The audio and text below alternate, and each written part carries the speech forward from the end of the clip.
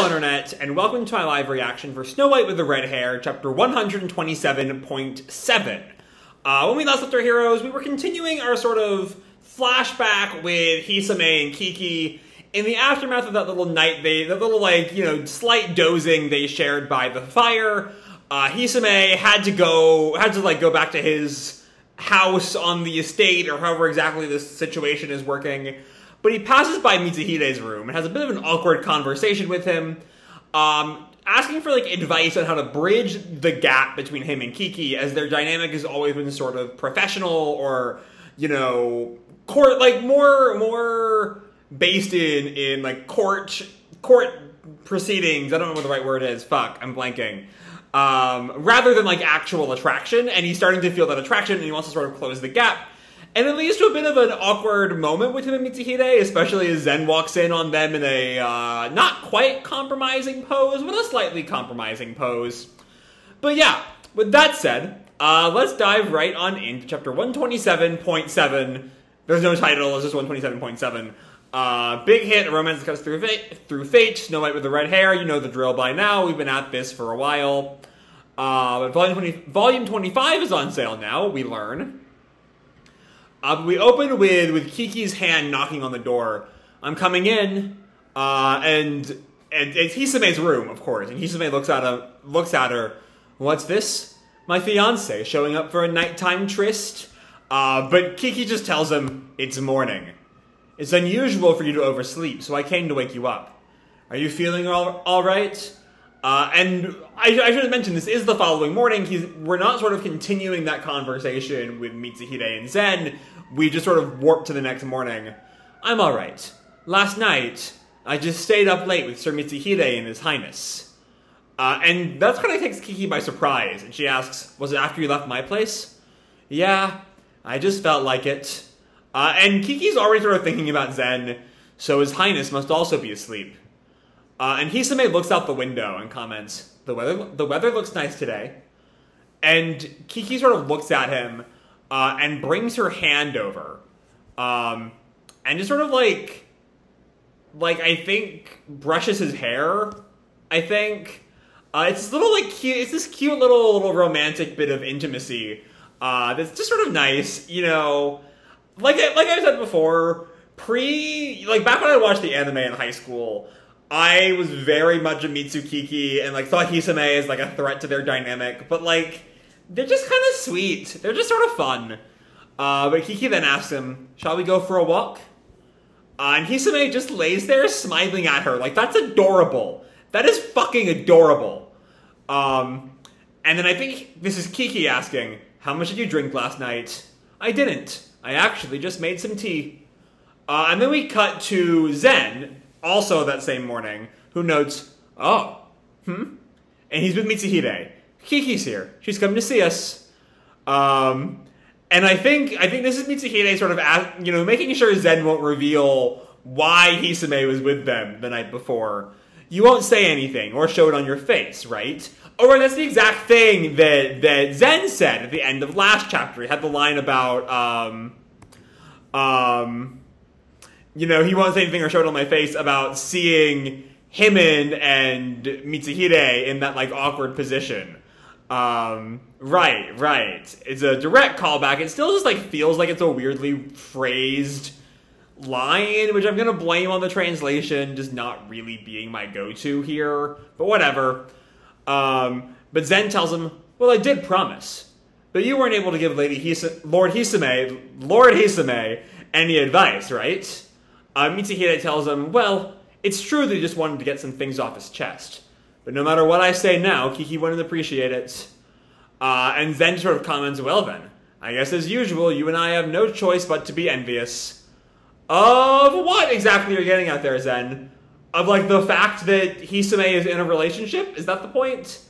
Because if it were just Mitsuhide, it could, like, if it was just that you have no choice but to be envious, it could be sort of a dig at those, you know, those feelings he had for, or rumored feelings he had for Kiki. I forget if he actually had any feelings for Kiki in the end, or if it was just like a very, very popular ship. But Zen has no feelings for Kiki. That's not the dynamic here. It might just be, like, you know, for being in a relationship, whereas he can't or being able to spend time with your fiance, as Zen can't really spend time with Shirayuki. Anyway, Mitsuhide goes on, I'm just saying we'll help her when the time comes. And Zen comments, yeah, that's true. And now the page is glitching on me, and it wants me to retreat. There we go. It just didn't reload. And we cut to Kiki then saying, it looks like you're trying to decide whether to say something or not. And Mitsuhide she's talking to Mitsuhide, who's not telling her anything about Hisame, but I guess he just has the vibe of someone who wants to tell her something. And Zen's kind of judgy over there, as Mitsuhide just comments, Kiki, what? I think Hisame and I are better friends than I thought. Which is about as much as he really has the right to say here. And Kiki just asks, are you happy about that? More than I expected. And Kiki sort of laughs. I'll be sure to let him know. Please don't. And then Zen comes in. By the way, Kiki, our patrol has been changed the day after tomorrow. Would you like a souvenir? And Kiki tells him, understood. Can it be something from Lirius? Ah, Lirius.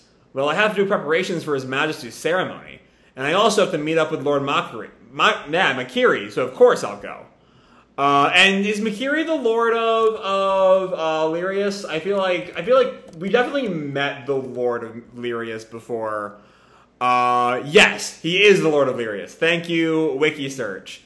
And Mitsuhide just teases, are you sure that's the only reason? And Zen's just, of course it is. There's no one else he wants to see there. But Kiki just tells him, give him my regards. And also that I couldn't come because of the night banquet. I imagine someone will complain about your absence. Don't imagine that. So, I forget. Did we know that Zen went to Lirius? I think we did know that Zen went to Lirius, right, as Shirayuki was leaving Lirius. I think we knew that already, but I wouldn't swear to it. Either way, the two of them ride off. Zen and Mitsuhide go do patrol. Kiki waves them goodbye, standing with Hisame. And they just sort of, Kiki watches them go. And I feel like there's a bit of longing there. That as she's, as she's sort of getting older, she has to do these more courtly things, and she can't really go be a bodyguard anymore. Because there really is a look of longing there. That Hisame picks up on. Did you want to go? I did. I like watching over clarinets. I don't often get to see the two of them off, so this is surprisingly enjoyable. So she's also finding new things to like in her new situation, which does kind of feel... I feel like you can draw parallels to that from that to her engagement, right? She sort of found happiness in her engagement, much like she finds happiness watching Zen and Mitsuhide ride off, maybe? I don't know. It's an interesting reading, at the very least. And Hisame, watches where she's looking and turns back to her. You and Sir Mitsuhide and His Highness, I've seen you all stand side by side at Sereg many times and thought it was an immutable sight. I believe that having something that is unwavering is a good thing. You've known each other for many years, so your bond must be true. Eventually, when they have to see you off, I'm worried that they might have a hard time. And Kiki's response, when it's time to leave Wylent? Right. That may be so. And then Hisame sort of looks down a little somberly. And Kiki follows his gaze, and we see he's staring at their shadows together. And gives this, smile. He's sort of looking... I feel like he's looking at the idea of them together.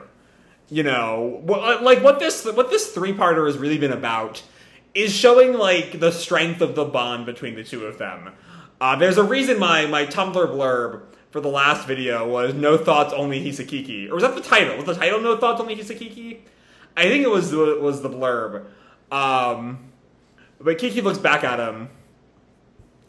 And Kiki then tells him, so when that time comes, Lord Hisame, please be by my side, just as you are now. That's just fucking cute. That's just adorable, That's just fucking adorable. That's my hot take. They're just cute. They're just cute. That's my full thoughts on HisaKiki.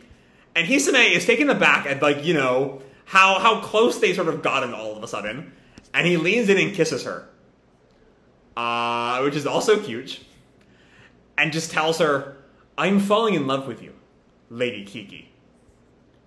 And I have to reload the page again. And just leans back and smiles. And Kiki is just, you know, shocked at that. And then she holds her head and then questions, weren't we supposed to take this slow? We are. Plenty comfortably slow. To be continued on July 23rd. Alright, it's just adorable. That whole last scene was just adorable. The whole, like, please stay by my side, the staring at the shadows, the kiss, the confession. It's just fucking cute, y'all. It's just fucking cute.